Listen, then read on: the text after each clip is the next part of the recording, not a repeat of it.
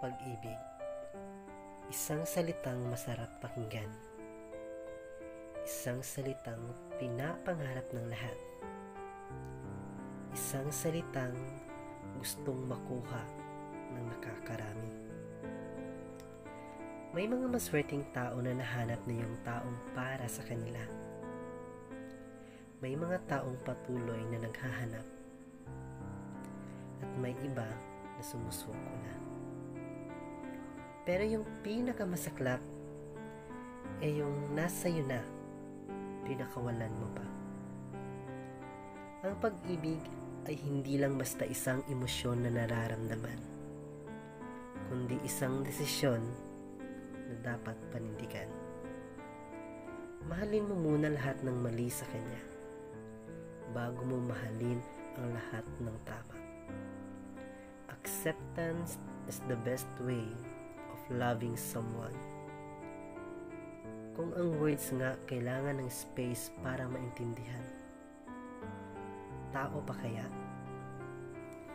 Nabubuhay tayo hindi para bumitaw at bumigay, kundi para lumaban at matuto. Lahat tayo napapagod.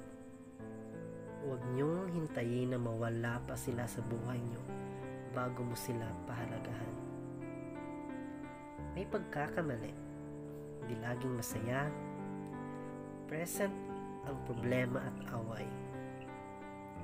But the two of you must learn how to accept what both of you can and can't be.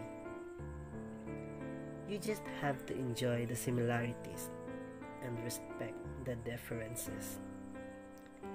And that's even better than perfect. Sa isang relasyon, hindi pwedeng ikaw lang nang ikaw ang tumatanggap.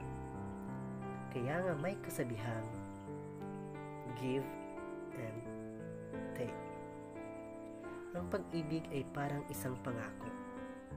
Kailangan mo itong tuparin at kahit anong mangyari, hindi mo ito pwedeng kalimutan. Ang pagsasabi ng I love you, hindi yan kontrata na magsasama kayo habang buhay. But you can do everything to make it happen. Everything will work out in the end. You don't need to know how. You just have to trust that it will. Never let a bad situation bring out the worst in you. Be strong and choose to be positive.